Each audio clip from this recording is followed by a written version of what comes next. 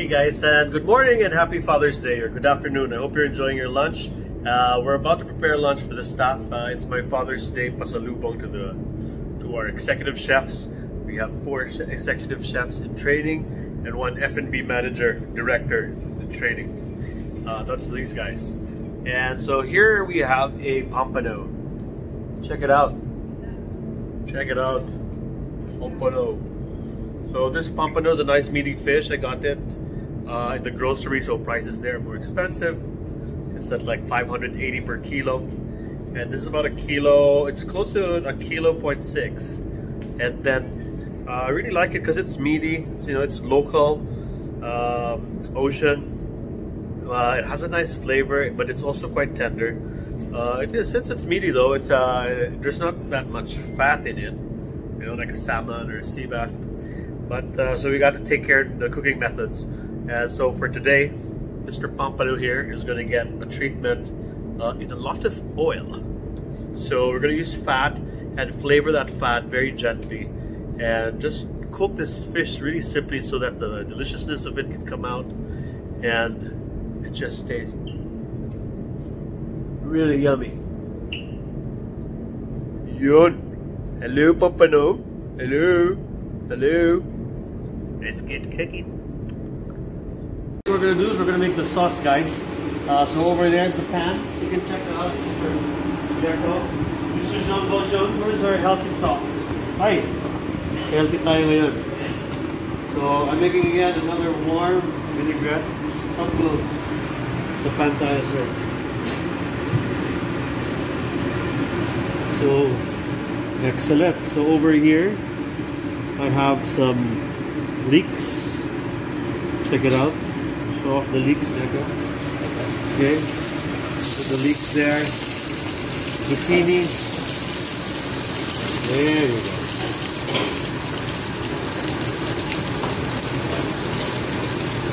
Salt. Pepper. Wala. Take ang pepper natin, guys. Take. Alright. Yan. Top shot tayo, Jeko. Oh, top shot. Yan. Hindi mo ka matulog, ha? Yan. Forgot some color, oh. Some color. Great. And then, boom. Check it out, guys. Close-up yan, no? Yun yung mga close-up na gusto mo, diba? Yun yung mga pinopost mo, diba? Nanonood ka. So, close-up. Yun lang. So, I'm gonna brown caramelize the other side. And,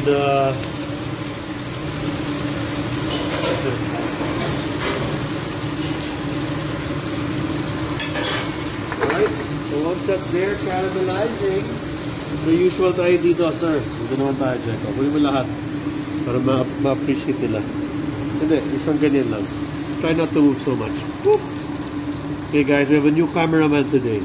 Sorry. He's getting better.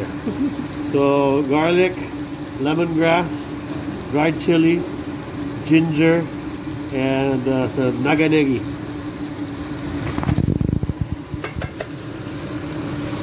So, lagyan natin po dyan. Put more oil.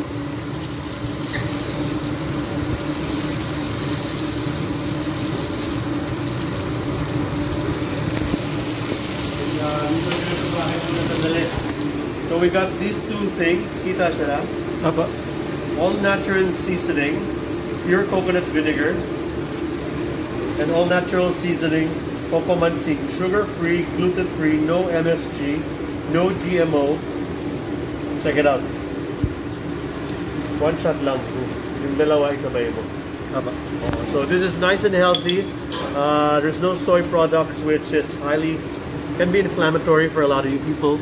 So this is what we're going to use for sweet and sour. And the sweetness and the sourness pretty much just comes from the veg. And then, thank you. So this is our nice warm vinaigrette. Woo! Ulang pa.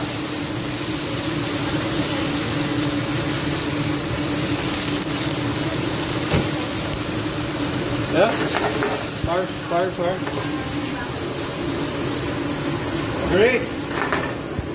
That's it, guys. Thank you. Boom. Ayan yung magiging sauce natin mga friends. Napaka-healthy po niyan. So, dito pupunta na tayo dito, Mr. Jeko. Unahin natin ang ulo. Come close. Okay. And don't move too much. Magagalit ang mga viewers. Sorry. Gentle lang. Gentle. Ang movement. Huwag mabilis. Okay? Seasoned already, friends. Potato starch. Yes.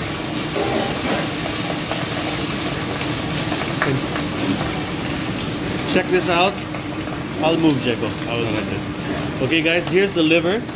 And my gosh. Ang bango niya. So we're gonna include this in the final dish. Okay. And then these fillets over here, I'm keeping them long. Wala lang. Pwede naman natin i-cut later. So, tingnan natin mamaya sa final dish. Tapos ito, sige, dito, pakita mo to. Check ito. Okay, ito, gagawin natin sinigang another day. Tama po ba, sir? Tama po. Yun. Cut! Hello, sir. Yan. That's it. Okay, kasama mo si Pan para makita nila. Guys, check it out, oh. So, because of this guy over here, adds the umami, oh. But it's natural, and it also uses some sap to add savory, and also add this to sweet and sour. Mind you, the entire recipe has no sugar, which is critical for me. That's why we tend to use this. Tara, back to the plating, sir. Boom. Ooh, solid ka. Wala kang laban dyan. Anong laban mo dyan, Jack? Wala po. Wala kang laban dyan. Look at that. That's some solid leek, ginger, and gulay. And since this one, yun, just stay there. Stay put. Don't move, Jeko. Papa. Don't move. The Don't chef. ever change. Whoa. Fish head. Pasok si fish head. Oh, diba? Don't ever change, Jeko. Yes, chef.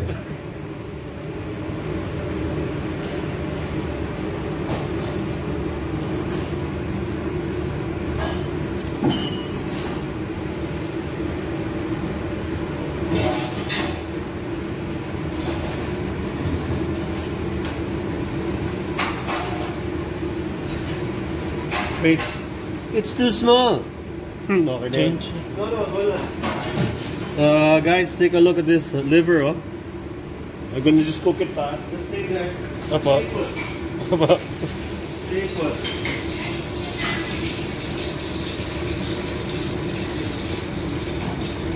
Change angle tayo. Yun. Pakita mo yung sauce na ito, sir. Dito ka. Sige, chef. See? See that sauce? That's what we're going to use to dress the mother fish here. The head, that. Whoa! OMG ka. OMG. Saan ka pa pupunta? Saan ka lang, Jeko? Alis. Guys, meron pa diyan dito. We have this awesome thing, crispy garlic, which we're going to top over the fish, like so. And since you can eat it, a good amount of chili over the fish, like so. Tina, you're gonna love this. May cilantro tayo dyan. Did I ask? Pero ba? Thank you, John. Mind your frame, sir. Ha? Keep looking at the frame, looks good. Mag-top shot tayo ng konti. Boom! Kasi cilantro.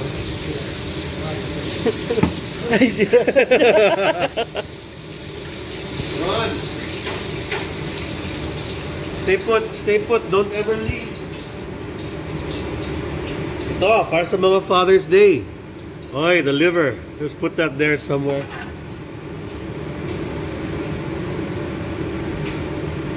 Thank you, Mr. Jean Valjean. Okay, let's also make the fish a vegetarian. Here, eat it. Eat it. Susie, you're gonna love this dish. I think. Okay, I also want to put cilantro so it's nice and fresh. What the heck? Since masarap siya, lagyan na rin natin ng sriracha dito sa dulo. Boom! Okay, and then cut! Okay guys, so check it out. Here's Pompano number 2, sweet and sour using coconut vinegar, coconut sap seasoning. It's got a lot of vegetables underneath. Okay. Wow, and this is my favorite, the fish head. Over here, really tender fish. And the cheeks and the jowl. The sauce is nice, sweet and sour's body. I'm gonna add a little bit of olive oil just to give it that extra oomph. And I forgot something. Okay, Cam. Nakalimutan ko ito. We're gonna garnish with this guy para looks extra amazing. Ano, Tina? Nandiyan na ba si Sir? Oh! Boom! Pwede na tayo mag-Asian restaurant. So guys, there you have it. Enjoy this with your favorite rice. Stay tuned for the mukbang side.